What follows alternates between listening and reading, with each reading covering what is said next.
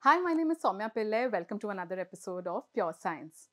Bird flu has haunted public health for decades, not because it frequently infects humans, but because of what it could become if evolution gives it the right set of advantages. A new study by Indian scientists has now brought some clarity on how exactly a virus that primarily infects birds adapts to spread efficiently among people. Now, to clarify, the research does not suggest that a bird flu pandemic is imminent. It, however, does map out the biological pathways that could make such a leap possible, offering a rare glimpse into the mechanics of a pandemic before it begins rather than after it has already taken hold. The focus of the study is H5N1, a highly pathogenic strain of avian influenza that has swept through wild birds and poultry across the world and has occasionally spilled over to humans. These human infections are rare, but when they do occur, they can be devastating with a fatality rate far higher than that of a seasonal flu. The reason H5N1 has not caused a pandemic so far lies in a technical but critical detail of viral biology, where in the respiratory tract the virus can attach and replicate. Bird-adapted influenza viruses are tuned to bind to receptors that are abundant deep in the lungs, making them ill-suited for easy transmission between humans who mainly spread the respiratory viruses through nose and throat. Human-adapted flu viruses, by contrast, latch onto receptors in the upper airway, allowing them to pass rapidly from one person to another through coughing, sneezing, or even talking. The Indian researchers approached this problem by using computational models that analyze thousands of influenza genomes and simulate how the virus might evolve if given repeated opportunities to infect humans or other mammals. Instead of waiting for dangerous mutations to appear in real world, the models explore which genetic changes would most effectively shift the virus towards human compatibility. Central to this process is hemagglutinin, a protein on the virus's surface that acts like a molecular key, determining which cells the virus can enter. Smart alterations in hemagglutinin can change which receptor the virus prefers, and the model suggests that a series of relatively modest mutation rather than a single dramatic change could gradually make H5N1 better at infecting human airways. One of the most unsettling conclusions is that this adaptation does not require widespread human infection to begin.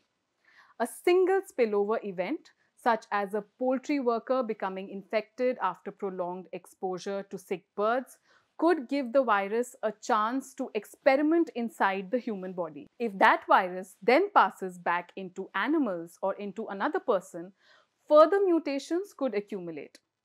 Over time, this step-by-step process could push the virus closer to efficient human transmission without ever triggering immediate alarm.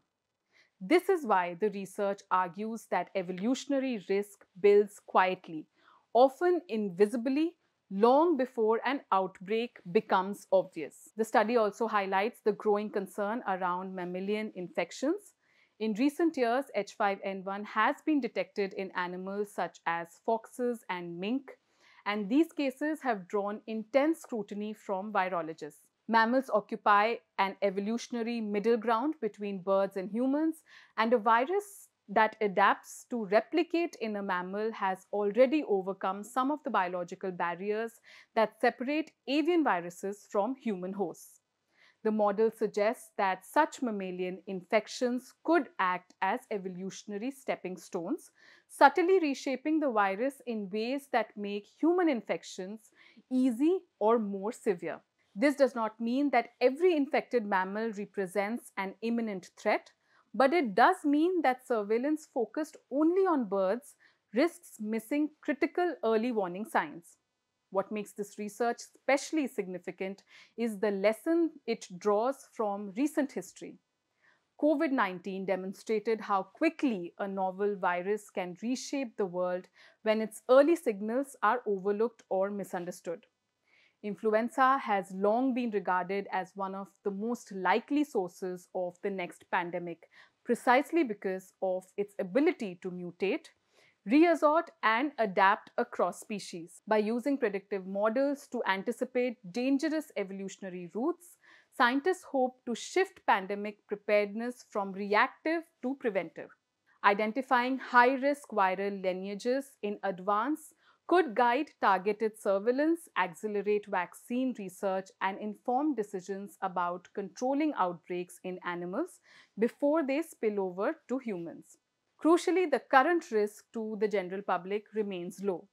There is no evidence that H5N1 can spread efficiently between humans today, and most people will never come into the contact with this virus. But the absence of immediate danger is not the same as the absence of risk. Evolution does not move with human timetables, and viruses do not announce their intentions. The value of this work lies in its ability to illuminate the narrow biological bridges that connect animal outbreaks to human pandemics. The study reinforces a sobering reality of the modern world. Human health, animal health, and environmental changes are tightly intertwined. As farming intensifies, wildlife habitats shrink, the global trade accelerates, opportunities for viruses to jump species also multiplies. That was all from me this week. I am Soumya Pillai and you were watching Pure Science.